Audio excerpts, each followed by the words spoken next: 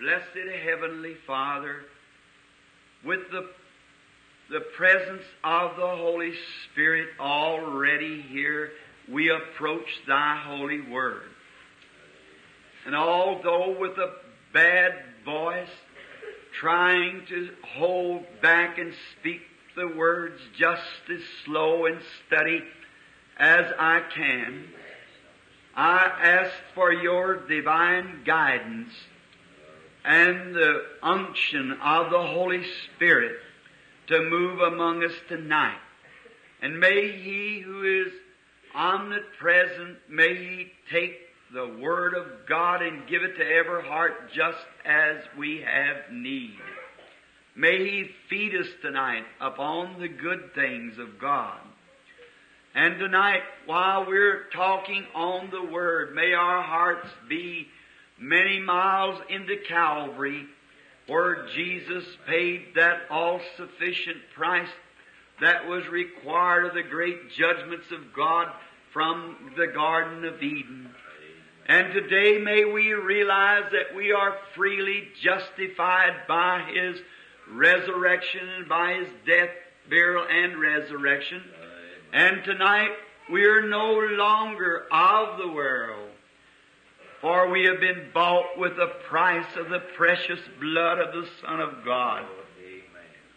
And may we with grateful hearts turn to Thee tonight with all the mind and strength that we have within us, and serve Thee with a pure, unadulterated heart. Amen. Grant tonight, Father, if there would be some here that does not know You in the pardoning of their sins, may they this night come humbly to the cross, there confess their sins to the God that is just to forgive. And may this be a great night for us all. We ask it in the name of Thy Son, the Lord Jesus. Amen.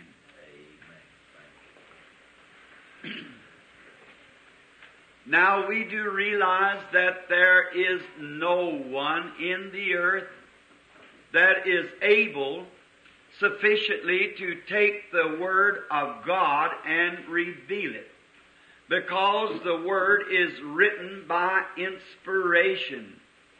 The Holy Spirit is the author of the Word.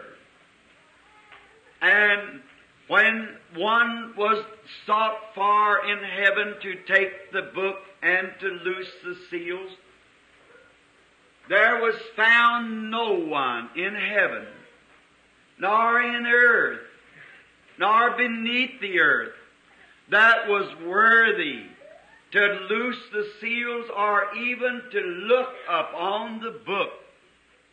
And there was a lamb there that had been slain since the foundation of the world.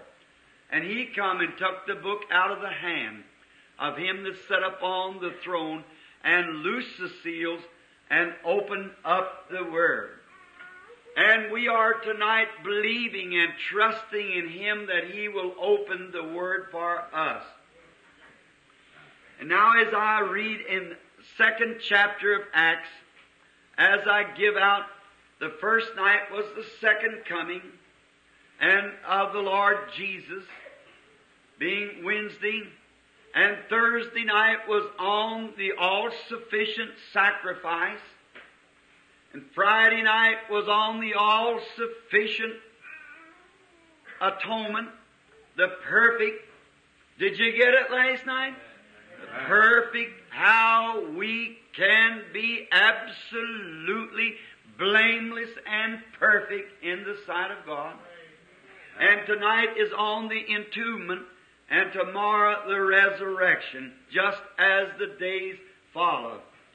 Now I have chosen tonight for my scripture reading out of the book of Acts, the 2nd chapter, and the 25th, 26th, and 27th verses inclusive. And it reads as this, Peter speaking, For David spake concerning him, I foresaw the Lord always before my face, For He is on my right hand, that I should not be moved. Therefore did my heart rejoice, and my tongue was glad. Moreover also my flesh shall rest in hope, because Thou wilt not leave my soul in hell, neither wilt Thou suffer Thy Holy One to see corruption. What a beautiful text for this night, for to get the context of Him being in the tomb. The first thing we wish to draw your attention to is the infallibility of God's Word. God keeps His Word to the letter. And tonight we want to fasten our thoughts on that God keeps His Word. We can rest assured of anything that God has said in His Word to be the truth. And faith does not rest upon the shifting sands of man's ideas or man's theology, but it has its final resting place on the unmovable rock of God's eternal Word. The Word, if God has said it, that is forever the truth. Amen. He can never take it back and say, I did not mean it. I can say things. You can say things. Then we are prone to have to take it back because we said it with the best of our knowledge and with the best of our ability. But then God is so much different from us. He is infinite. Therefore, He does not say one thing unless it is absolutely perfect. He never has to take it back, never has to apologize for what He said. It's always stands the truth. Even for Jesus, in this great days that we're in celebration, when God really slayed His Son for the sins of the world, was perhaps thousands of years before even the foundation was ever laid. God spoke the Word, and it's a finished product in heaven when God speaks it. It's already finished. Oh, if we could only grasp what that means, what different people we would be to see in His books the judgments that is placed in here for the disobedient, it would make a man examine himself hour by hour. It would make the righteous rejoice hour by hour to read the blessings that God has promised to the faithful. And we can rest assured that every word will be fulfilled. Just anchor our soul on it. It's always been that way.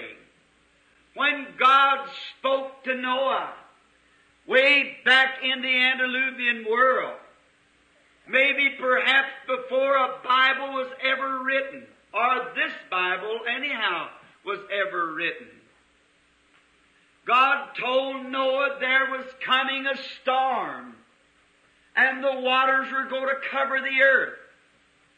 And without one speck of evidence that it would happen, everything very contrary, Noah moved with fear and built the ark, prepared it. It was for the saving of his household and himself. God never let him down because it was His Word. It had to happen when God said it would happen. Now, When Job, the oldest book in the Bible, that's written perhaps before Genesis was written, and it was included in the Bible, and Moses wrote the Genesis. Job, in his book, he rested solemnly upon the promise God made him. And he stood by his burnt offering without a fear in his heart, knowing that what God had said, God was able to perform. And when everything seemed to go contrary, Job stood firm because God's promise was firm. God promised Job, and Job rested on that promise. Oh, if the church could ever get to that place to where it could solemnly rest upon God's eternal Word to be the truth. What a difference there would be. What a correcting there would be. What a cutting away there would be. What a joy there would be. What a power there would be. When men and women would take God at face value, what He said is the truth. No matter what the circumstances look like, that has nothing to do with it. God said so, that settles it. And Job, when he was in the most trying time of all his experience, when he had been found in the presence of God a just man, even God said he was perfect. There was none like him in the earth. And Satan was given the privilege to tempt him, saying, I'll make him curse you to your face. And he almost took Job's life and would have done it, but God drawed a boundary line. Said, you can do anything to him, but don't take his life. Then when Job stood at the very tempting of the crucial moment, he said, I know my Redeemer liveth, and at the last days he'll stand on the earth. Though the skin worms destroys this body, yet in my flesh shall I see God. No matter how dark it seemed and how unreal it seemed, there was something that Job anchored his soul on God's eternal promise. Oh, if we could only do that. Notice, he rested on the promise. I know my Redeemer liveth. And I want you to notice for future words I wish to say, Job specified his burying place. And when Job died, he was buried thus. There was another man by the name of Abraham who took God at His word. And he believed God. And he called those things which were contrary to the promise God gave him as though they were not. Amen. He took God at His word.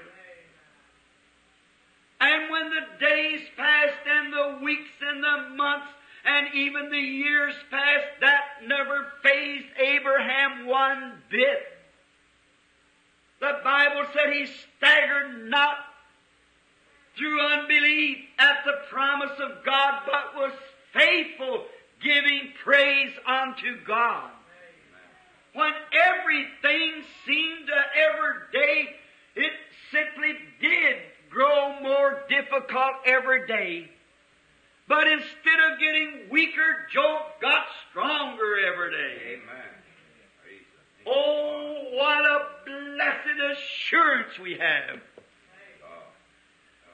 When difficult seems to rise to make the thing that God has promised an impossibility, instead of carrying off back into the world, we ought to stand the more firm than we ever stood on. Thus saith the Lord. It ought to settle it when God says something. And Abraham called those things which were as though they were not, because they were contrary to the Word. And when Abraham lost his sweetheart and wife Sarah, after many years living together, he bought a portion of ground near the place where Job was buried and buried Sarah. Wonder why? They were prophets. They contacted God. And now when Abraham died, he was buried with Sarah. Now he did not want these fellows to give him that portion of ground. He bought it before witnesses. Amen. What a beautiful type of baptism. He bought it before witnesses that it was his possession. Oh, that's the way a real believer ought to come. Not slip off in the corner, but stand before the witnesses. Amen. I am a witness of the Lord Jesus and of the Holy Spirit and of His great works, and so much more as we see this evil day approaching. And then when Abraham's son, which was Isaac, the promise was to be given him. And when Isaac died, he was buried with Abraham. Amen. And Isaac begot Jacob, and when Jacob died way down in Egypt.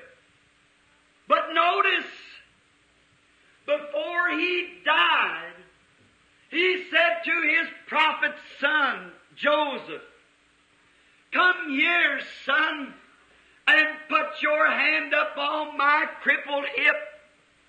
Amen. For remember how he was crippled is because the angel of the Lord touched his hip. Amen. And he limped from that day on. He said, "Lay your hand on my hip and swear to me by the God of our fathers that you'll not bury me down here in Egypt." Amen. Why? Oh, they had the Word. They had the revelation. And may I stop here to say that the church of the living God is built upon divine revelation. Amen. Not upon denomination, organization, not upon creeds or doctrines, but on spiritual, revealed truth of the living God. Amen. Amen. Abel in the Garden of Eden had it. When the church began, how did he know to bring a lamb? Why didn't he bring fruit like Cain did? But it was revealed to him. Jesus once speaking said, "Who does man say I, the Son of Man, am?" Some said, "You're Moses and Elijah," so forth. He said, "But who do you say I am?" You see, it doesn't rest upon what somebody else thinks. It's what you know to be the truth. Amen. What do you say? Amen. That question would meet every one of us in the face tonight. What do you say? And Peter, quickly speaking up, without one hesitation, said, "Thou art the Christ, the Son of the living God." Amen. As Jesus, who knows the secrets of all hearts, for He was none other than Jehovah manifested in flesh.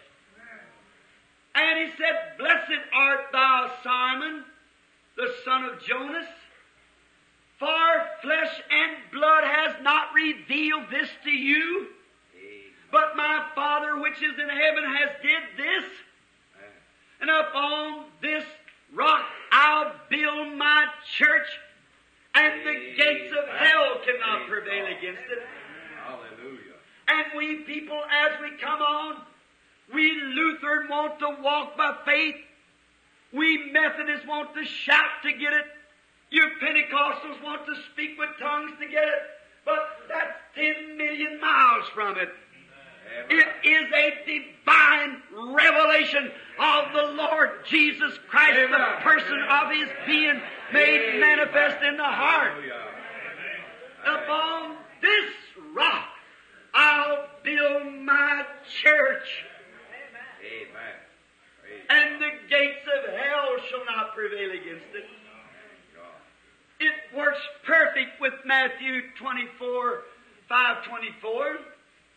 Or St. John 5:24, he that heareth my words and believeth on him that sent me has everlasting life and shall never come into condemnation, but has passed from death unto life.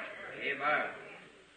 Not because you had any move, any emotion, but because you have been the privilege of having Christ revealed to you from heaven. Amen.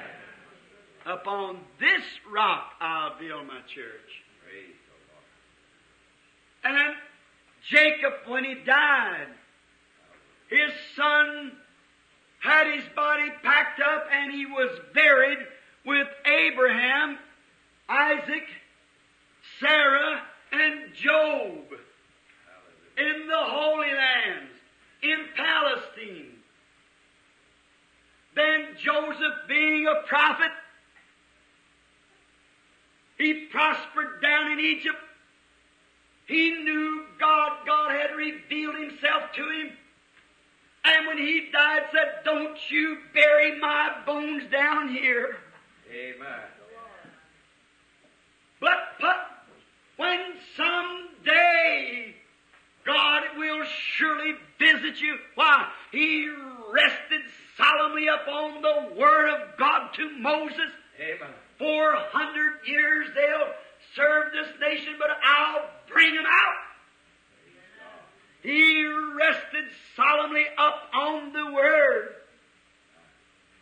And what a beautiful illustration here.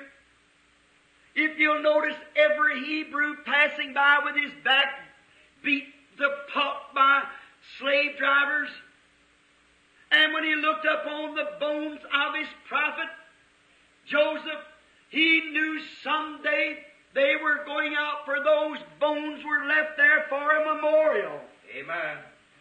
That someday they would go out.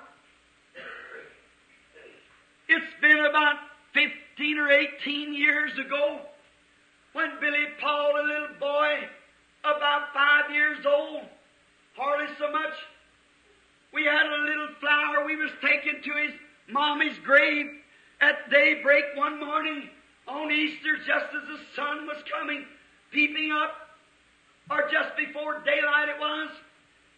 Then going to the service, and as we walked down to the grave, the little fellow took off his hat as we moved to where his little sister and his mother was buried.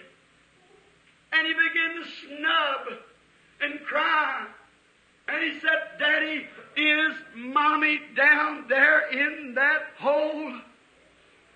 I said, "No, son, she is not down there in that hole. Amen. She's a million times better off than you and I." Amen. He said, "Will I see Mommy again?" I said, "By the grace of God, if you desire it, you can see her again." Amen. Said, "Will her body ever come up from this grave?" I said, "Honey, close your eyes and I'll tell you a little story. Many 100 years ago this morning, there was a tomb left empty." Amen. I said, "It's a memorial to those who sleep in God. Amen. Will Christ bring with Him when He comes. Hallelujah. Without a shadow of doubt, I rest solemnly upon God's eternal promise. Amen. Hallelujah. As Job of old, when we hear that ashes to ashes and dust to dust, it reminds me of Longfellow, who said, tell me not in mournful numbers, life is just an empty dream, and the soul is dead that slumbers, and things are not what they seem. He said, yea, life is real, life is earnest, and the grave is not its goal, for dust thou art, the dust returnest, was not spoken of the soul. They call her a theosophist, that when we leave here, we go in somewhere else. Whatever it may be, I take the apostle's word when he said, if this earthly tabernacle or dwelling place be dissolved, Amen. we have one already waiting to move from this into that. Abraham, Isaac, Jacob, Job, all the prophets, they trusted and believed that there was coming a resurrection, that the Redeemer was coming. They prophesied of Him.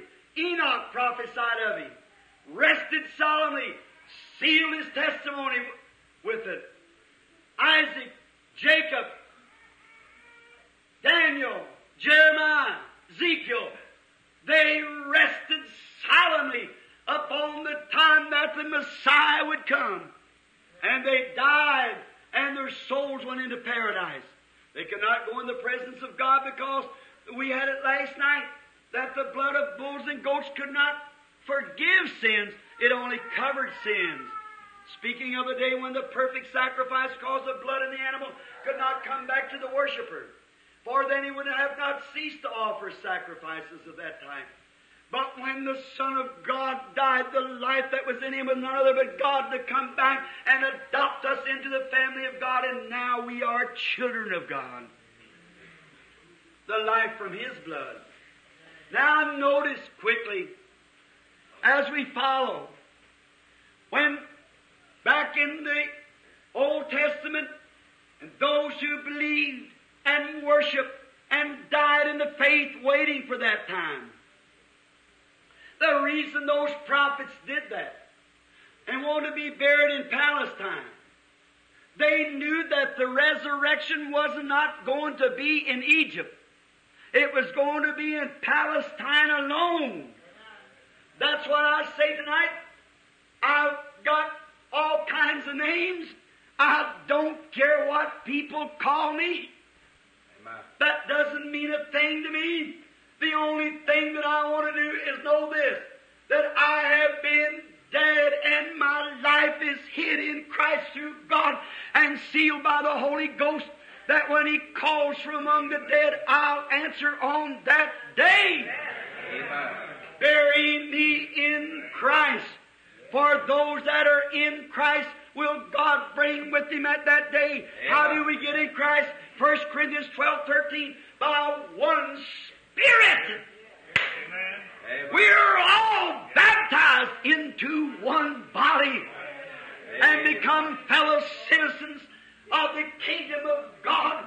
We profess to be pilgrims and strangers on this earth anymore, not seeking these worldly things, but looking for the coming of the blessed King to take over the domain from sea to boundless sea when He comes in His glory. Certainly we look for His coming. And then no doubt in my mind, but that's what Jesus had in His mind when He was here on earth, was that infallibility of God's eternal Word. For we know that in Him dwelt the fullness of the Godhead body. The entire Godhead was in Him. Amen. He was both Father, Son, and Holy Ghost, but dwelt in a human form. The theosophies of God the great image of God that He made man in, then placed him in earth. He had a body. God isn't without a body. God's got a body. And it looks like a man. Moses saw it, others saw it. And it looks like a man. And it's just an impression. This is of what that is. And everything on earth, the beauty, the sweetness, the beauty of the earth is nothing else in the world but an answer to a far better than that waits us when we leave this world. Amen. For everything in earth is just a pattern of that which is in heaven. Everything that's good, everything that's righteous, everything that's beautiful, trees, birds, everything is just a pattern of what's in heaven. Our own life is just a pattern. It's just a shadow and not the real thing. It's the negative side. It takes death to develop the picture to put us back in the theosophies we come from. Then in the resurrection we come in His likeness. Amen. A resurrected body. What a beautiful, not only beautiful, but it is the real solemn truth of God's eternal Word that we'll be like Him. Notice, now Jesus invested with all the powers of God. But when He met Satan, He never used any of his powers. He only referred to the Word. He did. He said, "It is written, man shall not live by bread alone, but by every word that proceedeth out of the mouth of God." Then how can you say you can stay home and be just as good a Christian as you would be at church? Amen. You can't do it. Read the Word. The Holy Spirit feeds on the Word. The Bible is God's spiritual diet for His church. And the Holy Spirit is the one who brings it to you and places it in the heart. And with thanksgiving you water it. And every divine promise will produce just exactly what God said it would do. Amen. It's got to. It's His Word and it's life. Now, I forgot that I was just supposed to have a half hour. It takes me so long to get to what I want to say. But notice, Jesus, in the last hour or two of His life, many, many prophecies was fulfilled. Someone said to me, "Brother Branham, this has to happen and that has to happen." I said, it could happen in an hour. If you'll read the 22nd Psalm and then watch His dying hour at the cross, I just forget now how many outstanding prophecies was fulfilled in the last 2 or 3 hours of His life. Certainly, they pierced my feet and my hands. My God, why hast Thou forsaken me? And so forth, as David cried it. And then another thing, I want you to notice the truth, the infallible part of God's Word. The Bible said He keeps all His bones. Not one of them is broken. For in the type, the Paschal Lamb was a type of it. The lamb must be without a blemish. No broken bones must be in the lamb. And at the hour when he had died, they went up to break His legs with the hammer. And just before, look at that very crucial moment, the man with the hammer, ready to strike his legs, but God's Word said there'll not be one bone broke in his body. How's it going to happen? We get in a hurry. God's Word is eternal. If God's Word is that perfect, them who are in Christ is just as sure to raise as there is a resurrection. Amen. God's just as obligated to His Word to heal you as He is to save you, for He is His Word that promised it. It's God's Word. And we have no right to take away from it, but just say it's the truth. Believe it no matter what happens. Believe it anyhow. That's the way the rest of them had to believe it. And we're not excluded from that. God gave Palestine to Israel, but they had to fight for every inch of ground they got. The promise is yours, but you have to fight for every inch you claim. The devil will see to that. Certainly he will. But notice, when they were ready to break the legs of our Lord Jesus, if that hammer would have struck the leg and broke it, God would have been found false. But there wasn't enough devils in all dark torment to let that hammer strike that precious body. For David, 800 years beforehand, said there'll not be one bone broke in his body. God's Word has to stand truth. But what did they do then? They took a spear and rammed it in his side, and blood and water came out to fulfill what the Bible said. They pierced my hands and my side. The Word was fulfilled. Now when he was dying, oh, what a dreadful hour. I think of that song, and honest, it just makes me feel terrible. When I think that song that the poet wrote many years ago, mid rending rocks and darkening skies, my Savior bowed his head and died. The open veil revealed the way to heaven's joys and endless day. And when he was hanging there bleeding and dying, when he bowed his head, the Son got so ashamed of himself to look down upon mortal creatures who God made in His image would have to pay such a price as that to redeem it. The Son refused to look down on the earth in that hour. The moon was so embarrassed till he withdrew his place and the stars turned their back to the earth. What a horrible thing sin must be. How God had to deal with it. And to see those mocking priests with spit hanging in his face. A man hit him on the head with the reed and said, "If you're a prophet, tell us who hit you." One of them pulled the beard from his face and smacked him on the face and wanted him to take up for himself.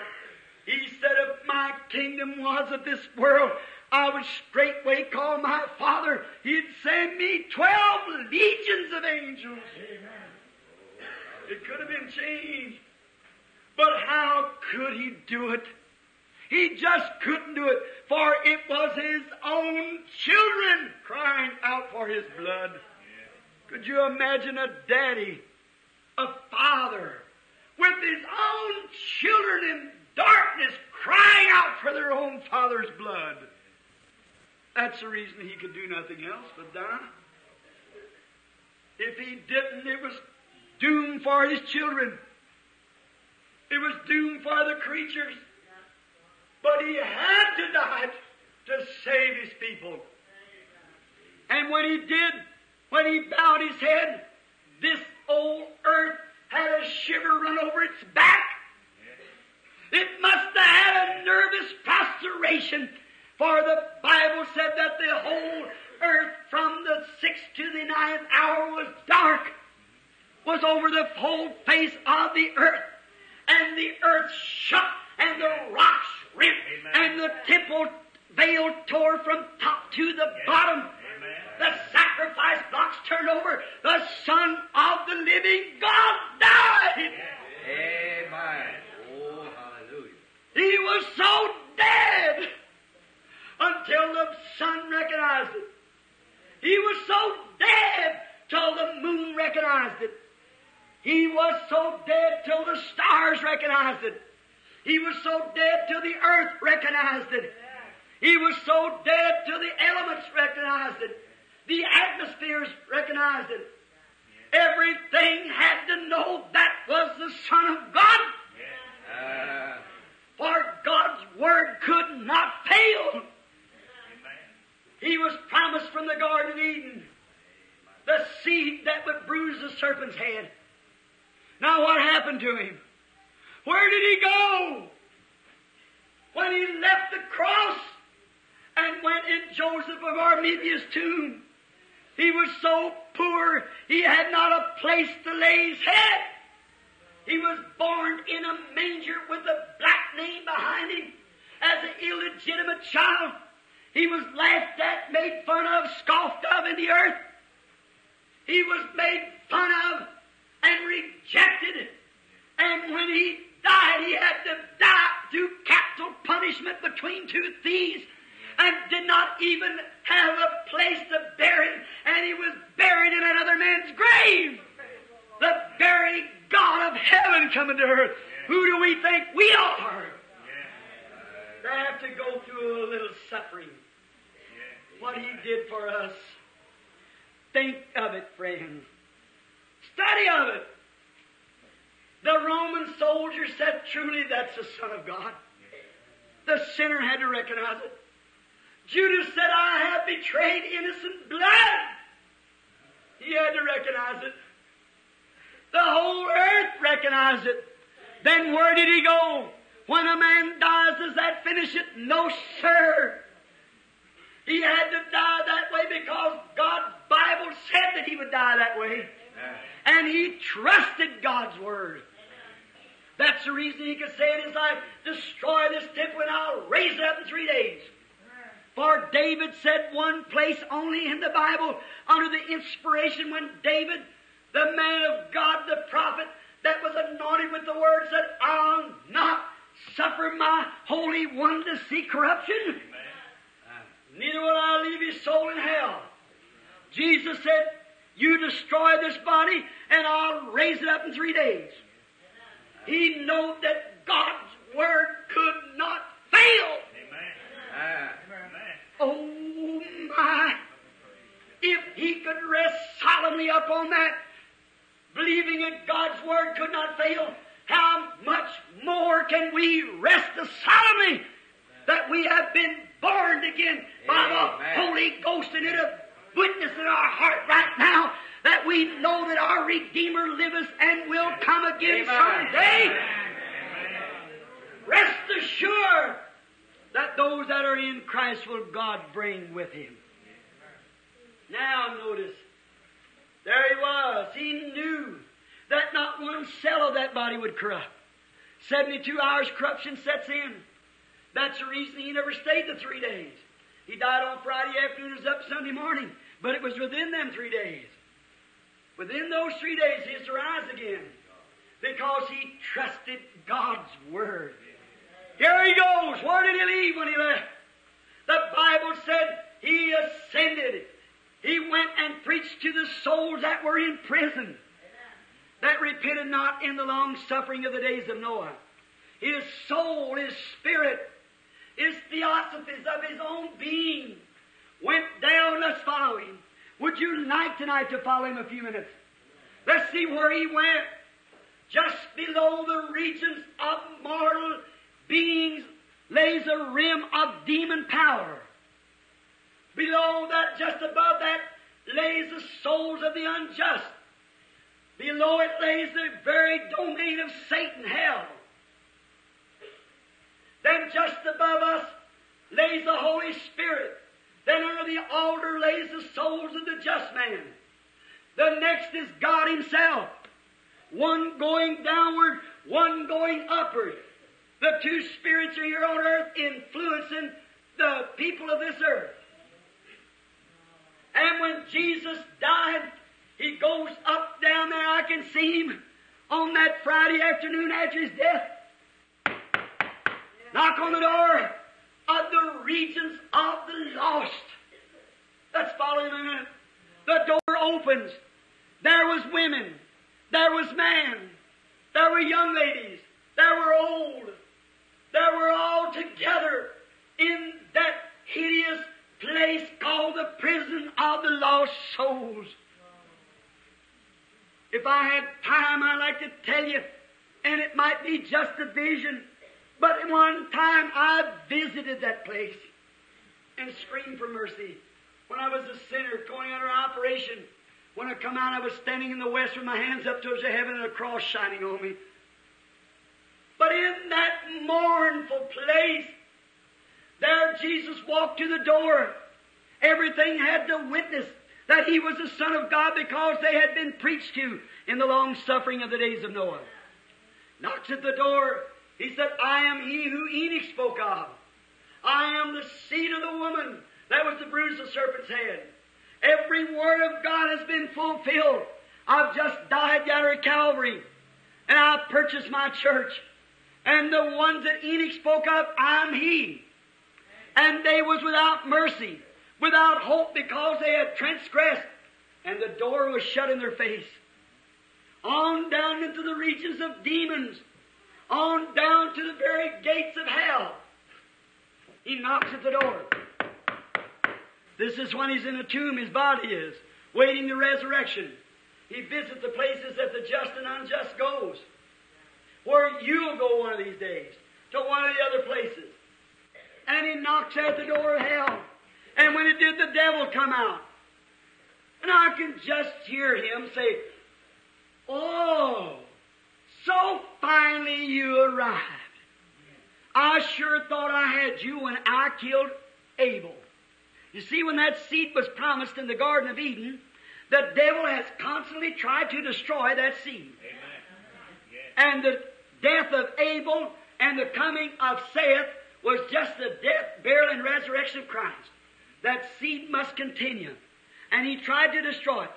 He said, I thought I had you when I destroyed Abel. I thought I had you when I destroyed the prophets. I was positive I had you when I beheaded John. But now, after all, you've arrived. I've got you now. Oh, my. I can hear him say, Satan, come here. He's boss now. Reaches over, grabs that key of death and hell off his side, hung it on his own side. I want to serve notice on you. You've been a bluff long enough. I am the virgin-born Son of the living God. My blood is still wet on the cross, and the full debt is paid. Amen. You have no rights no more. You are stripped. Give me those keys. That's right. Turns around and gives him a good healthy kick and slams the door together and says, stay in there. I'm boss from now on. Now, he didn't have the keys to the kingdom because he gave them to Peter. We get on that in the morning at water baptism. But he had the keys to death and hell, and he took them. After his resurrection, he said, I got the keys of death and hell. Amen. Peter had the keys of the kingdom. Satan had the keys of death and hell. But now Jesus has got them. He's boss. Here he starts up. It's getting Easter. Time's passing fast. But there's another group. Where's Job? Where's Abraham? Where are they at? Where's those fellows that trusted God's Word? Has He forgotten them? Did death annihilate them? Was that all of it? Never. Never! God has to keep His Word. Yeah. I can see Him. Let's take a little peep into paradise. And look over there. And I see Sarah and Abraham walking around there. And after a while, something on the door. Abraham goes and opens the door. Said, honey, come here. Look here. Look here.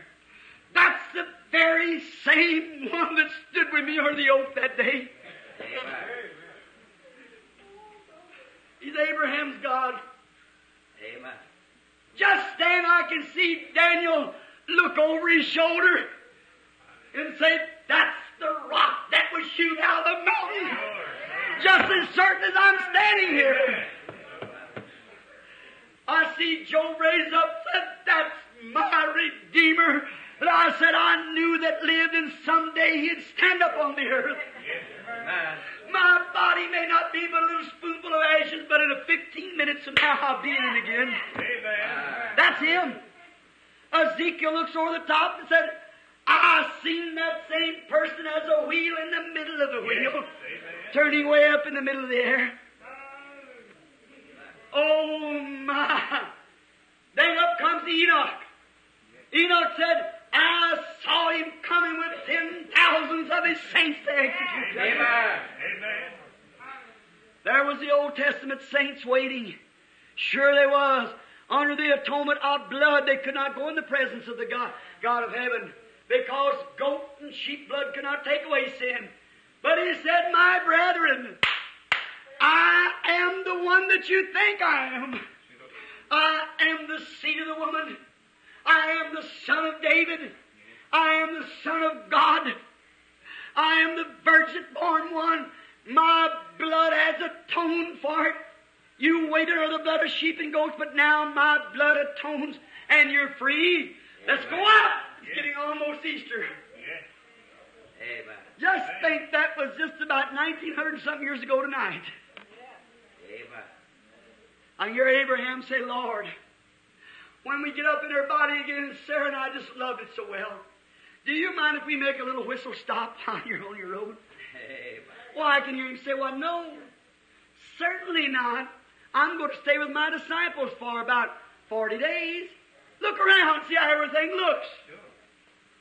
On that glorious Easter morning where we'll take up in the morning, the Lord willing, when He rose from the dead, the Bible said, according to St. Matthew 27, that many of the saints that slept in the dust of the earth rose and come out of the graves. Amen. Who was it?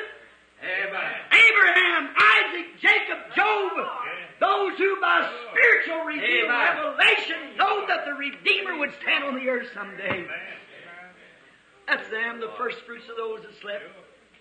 There they walked into the city. I see Sarah and Abraham, young and full of, and handsome and full of life, never to be old no more, never to be sick no more, never to hunger no more, walking around in their body. Caiaphas is standing there saying, you know what? There was something happening the other day. Just look at this mess this temple's in.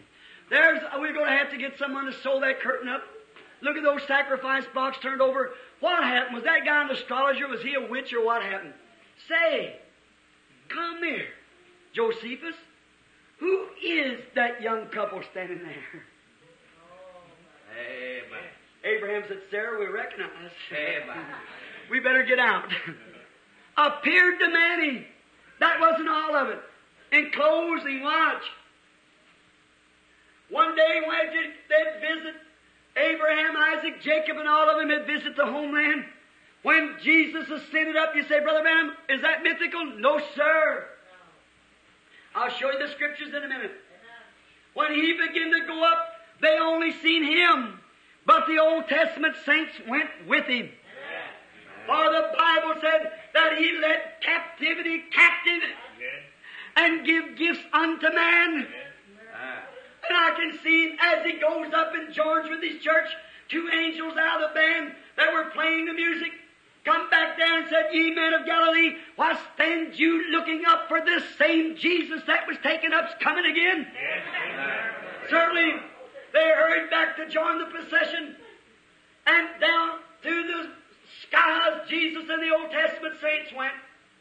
They passed the moon. They passed the sun. They passed the stars.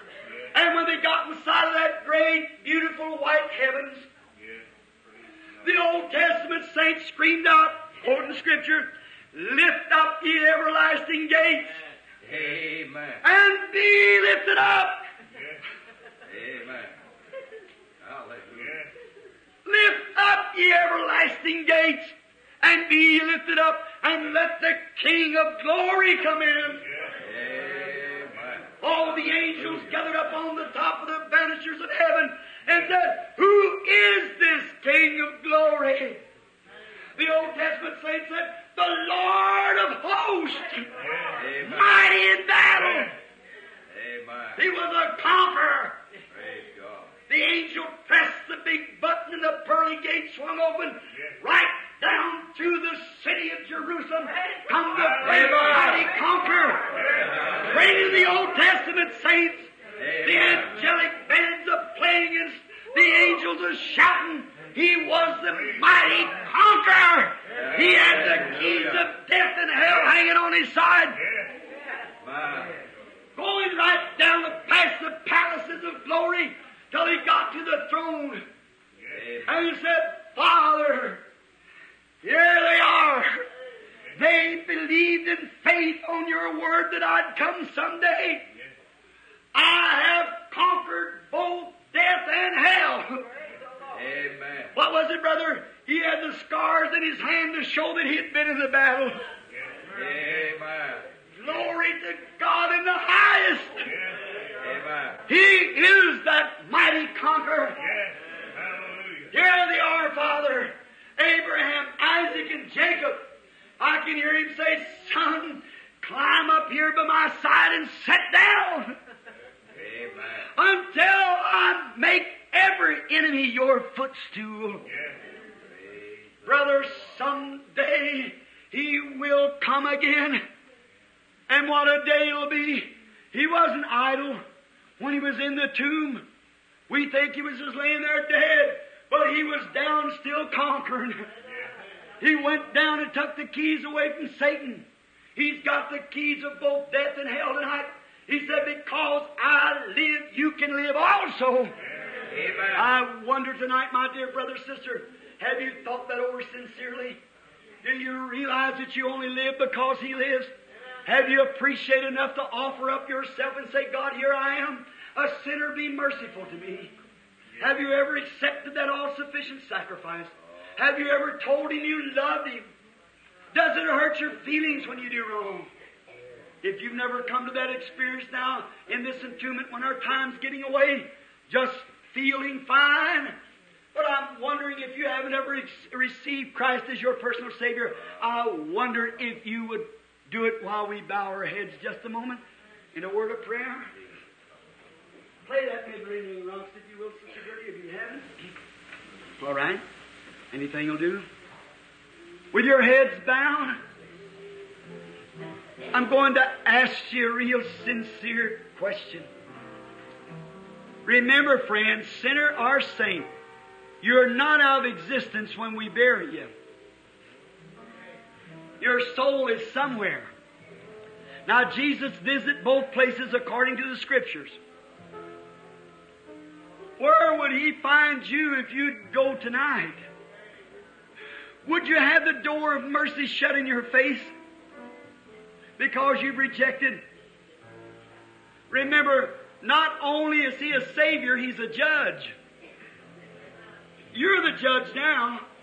How do you judge Him? Let Him be your Savior now. A little story comes to my mind. Some time ago, a little boy was sitting in a wagon, a gun fired down the street, and the horses run away and was going over a cliff. A young cowboy stopped the horses just before the wagon went over the cliff because it had a baby in it. He saved the little one's life. Many years after that, standing in the courthouse, this same boy had done a crime, took the road that's wrong, been guilty, was drinking, gambling, shot a man, and was guilty, found guilty. And the judge raised up and said, I sentence you to hang by your neck until your mortal life is gone. That young man said, Judge! And he broke the court procession as he jumped over the rail and fell at the judge's feet for mercy. He said, Judge, look at my face. Don't you know me? He said, No, son, I don't. He said, You remember a certain little boy's life that you saved many years ago from a runaway horse? He said, Yes, I remember. He said, I am that boy. He said, Judge, you saved me then, save me now. The judge looked down at him and said, Son, that day I was your Savior. Today I'm your judge. Today He's your Savior, sinner. Tomorrow He may be your judge. Let's think it over now. As the music plays and everyone praying, those who are on praying grounds with God, I wonder tonight now quickly, those who would like to accept Christ as personal Savior, say, God, be merciful to me, a sinner. I want to come by the shed blood. I'm tired of joining churches and running from place to place. I want to be born again. I want an experience in my heart that I know that Christ has revealed Himself to me by the spiritual revelation that you spoke of, Brother Branham. I want the spiritual revelation, the Holy Spirit in my heart, making me alive, bringing Christ more real to me than I am to myself. I desire that experience, Brother Branham. Will you pray for me as I raise my hand? Will you raise your hand now? Who desires to be remembered? God bless you, lady. God bless you back there, lady. That's good. God bless you, sir. That's good. Raise your hands. Now go on up with your hands. How would you be shameful? Could you reject such as that, friend? Remember, oh, you say, Brother Branham, preachers has preached for years. I know, but one of these days you're going to cease preaching. And the way things look, it might be right away. You're going to hear your last sermon. Frankly, this may be your last. Or you say, I'm young. That doesn't matter. Death's no respect of person or age or ability. Will you now accept Him as personal Savior by raising your hand, saying, God, be merciful to me? Raise your hands with the rest of these and say, now I want to accept Christ. Will you raise up your hand? Somebody that's backslid, say, God, be merciful to me. I want to come back to Christ this night. Tomorrow might be a resurrection new for me. Would you raise your hands? Bring up your hands. Say, be merciful to me. I want to now come. Will you do it? Raise up your hand. Say, I've been a backslider, but tonight, God bless you, lady. God bless you. That's good.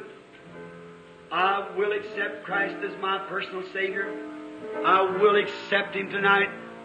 I wandered many years away from God, but now I'm coming home. Will you accept Him tonight? That this might be a new resurrection for you. Your old life might be finished. This lady's coming up to the altar to make her confession. To stand. Somebody else want to take her place here? Come up here with her on her confession. Would you stand up and come up the altar too? The altar's open. Certainly. Come right on up right now. If you want to stand here and pray, it'll be just all right. Come on. Will you come? Upon the confession of your faith, upon your belief in the Son of God, will you now come?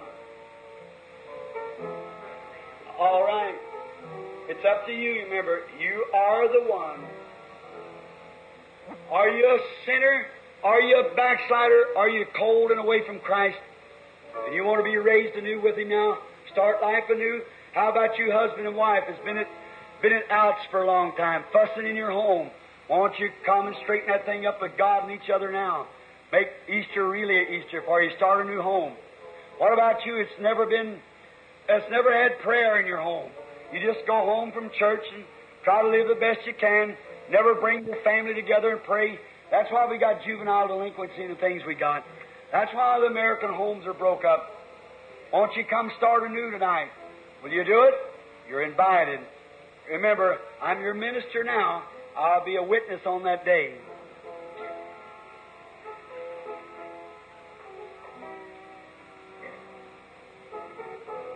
While we have our heads bowed then now for prayer.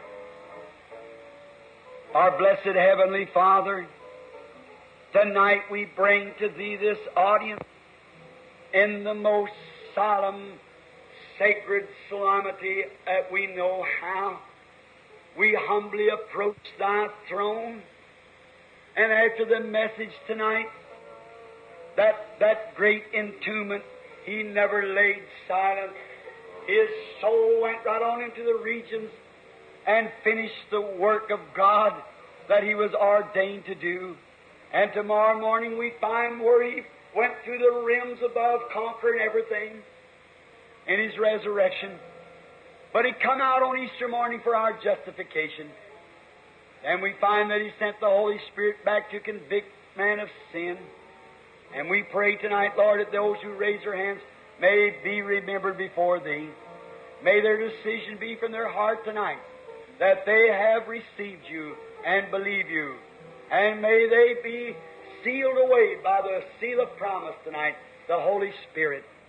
Grant it, Father, for we commit them unto Thee with this message tonight. May it bless those who heard it, those, Lord, who will take it with them to their home and sink it deep in their hearts. May they live on the Word of God. Grant it, Father, for we ask it in Christ's name. Amen.